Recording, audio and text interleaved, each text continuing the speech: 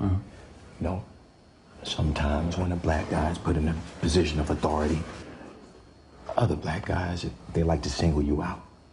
Okay, because I'm not supposed to tell them what to do.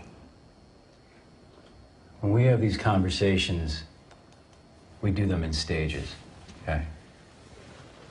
Stage 1, witnesses. Stage 2, suspects. What stage are we in? You don't know what stage we're in? No, could you specify for me? Yeah, we're in stage 2. And that is a scene from the new movie Detroit, a film from Oscar-winning director Kathryn Bigelow. It looks at the riots that erupted in the city back in 1967. And here with us this morning is Joseph David Jones. Thank you so much for being here. You are part of a very big cast, right? That includes John Boyega and Anthony Mackie. Yes. Amazing people to work with. Welcome. Thank you so much for being here. No, thank you so much for having me. Yeah. So give us a little more background about the film. Okay, the film is about the Great Rebellion that happened in Detroit in 1967, and it's in the midst of the civil rights movement. And this story in particular focuses on one of the most horrific events to come out of that, which is the event at the Algiers Motel. Mm-hmm. And it's funny because we previewed it yesterday with one of our Made in Hollywood contributors, and some of the actors were saying that they hadn't even really heard much about this, that, you know, it's kind of... It's crazy with something like this in the midst of all the chaos, these sort of horrific stories, they get swept under the rug, and history tends to forget them. So it's so great that like Kathryn has brought light to this story and brought it to an audience that they can see and experience it. Mm-hmm. And you mentioned Kathryn. Of course, we're talking about Kathryn Bigelow, one of the most prominent directors right now. Hurt Locker, Zero Dark 30. What was it like to work with such a legend? It's so funny because she's so humble and down to earth. But at first, it was so intimidating. I mean, and the way she works, she doesn't want any of us to know what we're going to be doing or to prepare anything. So we got our lines and our scenes the day of while we were shooting. So having the pressure of an Oscar award-winning director and wanting to come to the table and bring it, and you don't have a script, you don't have lines to say, and we would get it the day of.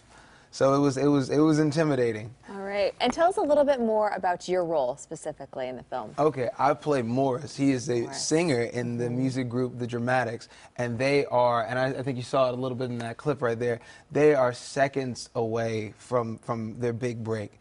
They're at the Fox Theater in Detroit, which is a legendary, beautiful theater, and they're about to go on stage, but then all of the chaos of the rebellions that were happening outside stopped them from doing that, and they get pulled into all this chaos, and you get to see the ripples of what happens in the Algiers Motel incident pull apart their group sort of and take everyone in different directions.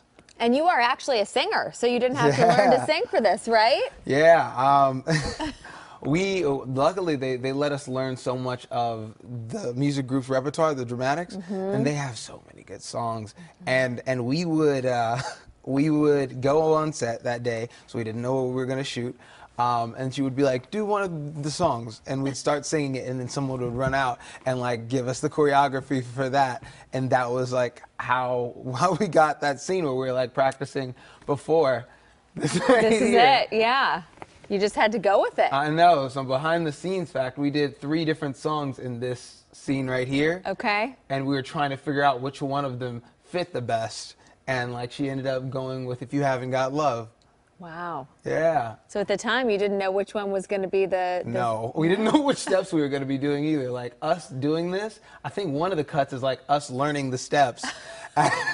And Jacob Loudenboy, he's just like, watch your spacing, watch your spacing. Right. It's hilarious, but it looks so great. Well, it looks like you guys had a good time on set, even though it's such a serious topic. I know that you've described this actually as a horror film in the past. Yeah, it's shot so real and so visceral.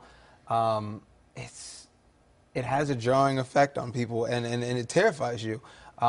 There are a lot of like jump scares in this film, which is crazy for something so, I don't know, biographical. And I don't know, it just speaks volumes to Kathryn's shooting. She's powerful, and what she's able to do with this story is moving. And what do you hope people take away from this film? Our idea, our hope of this is to educate, to let people know about these events that have been, I don't know, have been swept under the rug, like I said before. And then second, it would be to gain empathy, to gain understanding so that people can see, how these things are happening and how they've been happening for 50 years, and we need to bring about change. What other exciting projects do you have on tap? I got another film coming out, I believe next year, with Dan Gilroy as the director, Denzel Washington, Colin Farrell.